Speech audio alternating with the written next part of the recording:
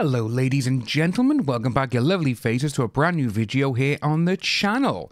Well, today we're going to take a look at something in an article that came out 14 hours ago, and to be honest with you, it's a bit like, is the industry and is all the media websites finally going against, maybe getting rid of Amber Heard is a good thing? Because we have this. This is coming from Screen Rant. Aquaman's controversial AH changes have one subtle silver lining. Aquaman and the Lost Kingdom made changes to an important character. Not really, but there are a few reasons why it could benefit the film's central story. Despite the legal battles, Aquaman and the Lost Kingdom cuts down Amber Heard's role, which could lead to more intriguing storylines for Arthur Curry. Director James Wan already reduced her role before the trial, focusing more on Arthur and Orm's bromance. 2 scenes involving her were cut, including a fight and a love scene. Although there are behind-the-scenes issues and negative early test screening reviews, the film holds promise with its narrative, featuring Aquaman as a parent and the team-up between Aquaman and Orm. However, early reactions suggest it may not meet expectations. Now, if you remember, back in the trial, we actually had Walter Hamada state, no, the story going forward was always going to be Arthur and Orm in the second film. The first film was going to be Mera and Arthur. That's how they've worked out the trilogy. Even though it's no longer a trilogy, this is in fact the last Aquaman movie because Jason Momoa has signed up to play Lobo for DC instead of Aquaman. But that's another video when we get more confirmation on it. Aquaman and the Lost Kingdom has made several changes to Amber Heard's role in the upcoming DC film, and there are a few positives to take from her reduced role. Her name has been in headlines in recent years due to the legal battle between her and her ex-husband, Johnny Depp. She wrote an op-ed in the Washington Post in 2018 in which she indirectly accused Johnny Depp of DV. I do like how now that all these places are actually saying, yeah, she accused him. This is what's going on, and to be honest with you, it's now a good thing, but it's a little bit too late, don't you think? Johnny Depp sued her for defamation, leading to a highly publicised trial. The court sided with Johnny Depp. Following the trial, it was unclear if the proceeding would have any impact on her role as Mera. The film had finished shooting already. Remember, 2021 is when they started filming and everything else. January of 2022, James Wan, Jason Momoa, and Patrick Wilson, who plays Orm, put out a selfie. Final day of reshoots. That was it. They had to go back twice more for reshoots, which is very uncanny for a huge blockbuster. They normally put in 1 or 2 reshoots to get a couple of scenes. Right, if this doesn't work in test screenings, maybe we can ramp up the comedy here, do an extra scene here and there. But when you have 3 of them, and you literally go back after a year of already finishing your reshoots, something's wrong with the film.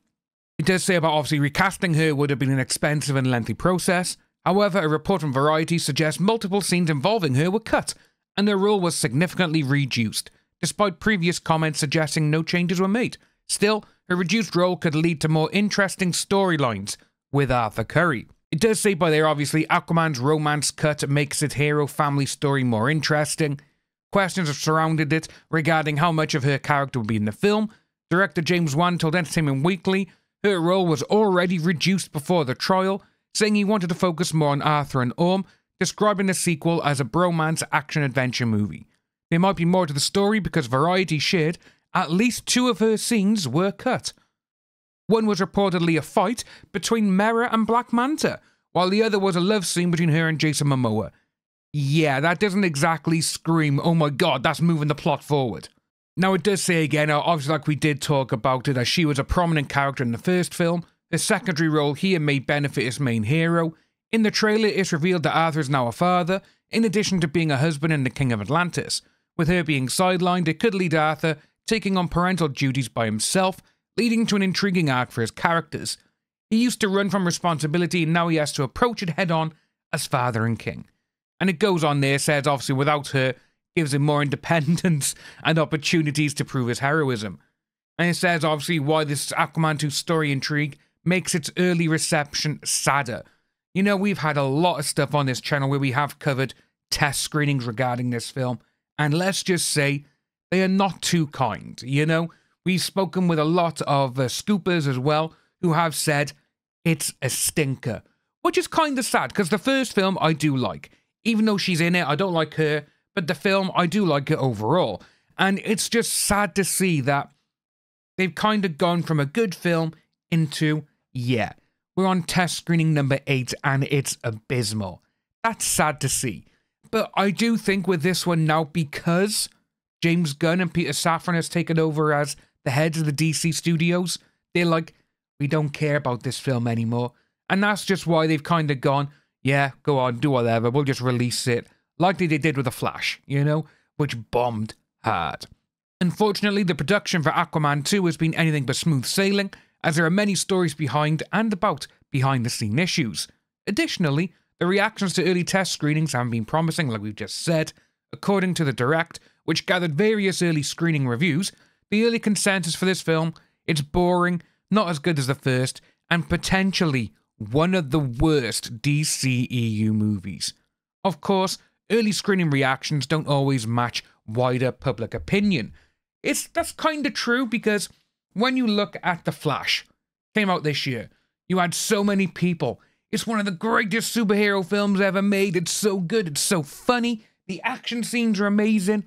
It came out and it's just like, whew, who made that pile of shit? That's how bad that film is. And it's sad because it's got Michael Keaton in, my Batman, my generation. And to be honest with you, Michael Keaton is the best thing in that movie. That is it. And when he's on screen, it's great. When you see Barry go down into the Batcave, it's great. Because it's 89 Tim Burton Batman. That's why. When he's not on screen, it's a little bit shitty, you know? But it does carry on as well. This is disappointing, especially since there's a lot of promising regarding this film's narrative.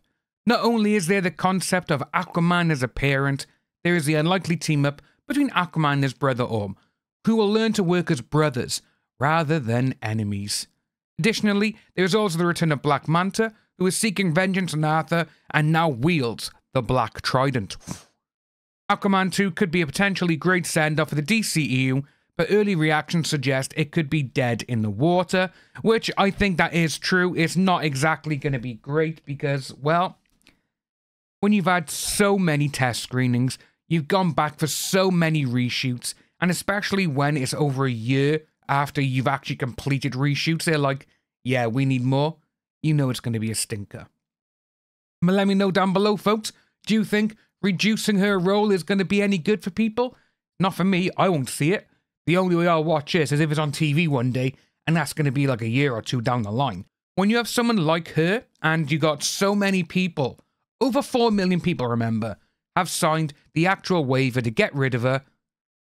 If Peter Safran just said, you know what, we're going to get rid of her, this would have made over $1 billion, maybe $1.5 billion like that, because people would have gone to see it. If you are new to the channel, please like and subscribe, hit that notification bell, do all that lovely stuff, and I'll see you all soon.